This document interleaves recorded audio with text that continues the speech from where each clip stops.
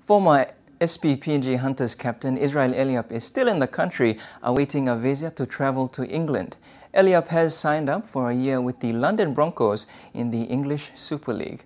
Paul Talmick Jr. found out over the weekend Eliab is commuting between Port Moresby and Brisbane to fulfill the visa requirements and file this report.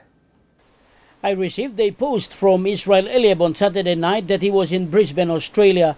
I replied to ask him what was he doing in Brisbane. All he said was something about waiting for a visa.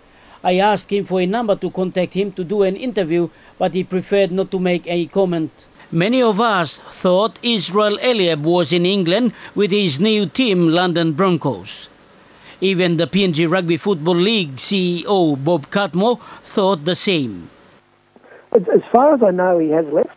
I'm not sure. Israel had the opportunity to join us for pre-season training to keep himself fit before he went to the London Broncos. He chose not to do that. But I believe if he has gone, we wish him all the luck. It's wonderful to see Papua New Guinea players get the opportunity to play overseas. Eliab was in Brisbane fulfilling requirements to obtain a British visa as required. The former inspirational Hunters skipper did not join the Hunters pre-season training, which started in November, but chose to stay fit playing softball with the Yokomo club in Port Moresby. Eliab, understandably, is staying out of the media limelight. Reliable family members from Kokopo confirmed with NBC National Sports this afternoon that Eliab returned to Port Moresby.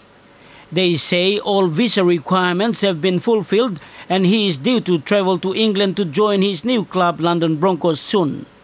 Attempts to contact his manager in Australia were unsuccessful.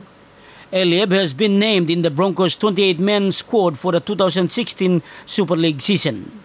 Paul Talmick Jr., NBC National Sports, Port Moresby.